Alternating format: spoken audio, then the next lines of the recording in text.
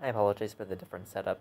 Today has been pretty taxing for my family, and everyone else has already gone to bed, so I didn't want to wake them up. Day 7 is rather interesting. Pocahontas, Mulan, Merida, King Fergus, Namari, and Tong continue as they have been doing, at least for the moment. Shan Yu, at this point, would realize that searching and setting traps isn't going to do him any good, and that the person stealing from him is stealing every day. Therefore, he would realize that the only way he could catch Flynn is to hide in the cornucopia and lie in wait. Flynn is cocky enough not to predict this, and would continue with his plan of stealing from the cornucopia. Therefore, Flynn Rider would attempt to steal from the cornucopia, and Shan Yu would pursue him. Flynn Rider is faster, but Shan Yu is fast enough that he would be able to keep Flynn in his sights, and Flynn would be somewhat distracted. Thus, I think that there is a high probability that Flynn Rider would fall into Tong's trap, while running from Shan Yu.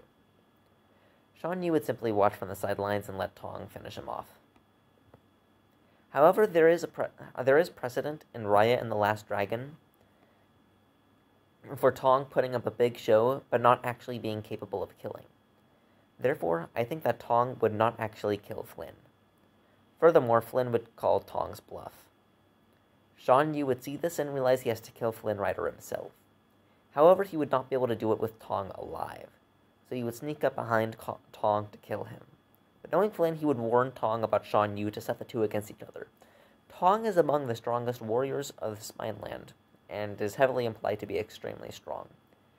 However, there is no explicit confirmation of this, unlike with Shan Yu, and furthermore, a sword is a significantly faster weapon than an axe. Therefore, I think Shan Yu would win this confrontation and kill Tong. Shan Yu would come back to kill Flynn, but realize that Flynn, having cut himself free with his knife, escaped during his fight with Tong. Tong is the only casualty from Day 7. The remaining tributes are as follows: Pocahontas, Mulan, Shan Yu, Flynn Rider, Princess Merida, King Fergus, and Namari. See you tomorrow.